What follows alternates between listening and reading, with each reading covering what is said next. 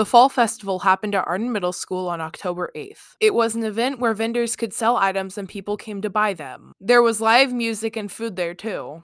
Everybody had different things they liked most about the Fall Festival.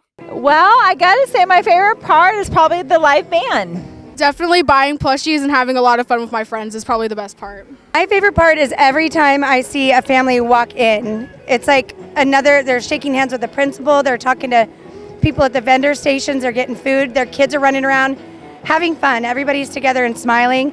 Speaking of vendor booths, there are a few booths at the Fall Festival selling anything they wanted. Every business had an interesting idea of theme, items to sell, and spirit. The Fall Festival didn't just help vendors with their businesses, it also got Arden closer to its community. This Fall Festival allows us to partner with community members and different community businesses and bringing them all together to work as one big family together. I think that it can definitely make Arden closer to its community by bringing us all by letting the community have a space where we can all just have fun and see what Arden's really all about.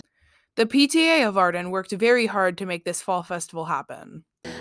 So I went to a lot of different craft fairs and farmers markets and handed out flyers asking these vendors to come and sell their treasures here, and we kind of divided everything up.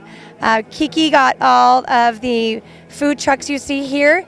Kelly Ponder over there, she would take the reservations. We really worked as a team. Miss Sarah over here got that awesome band over there lined up.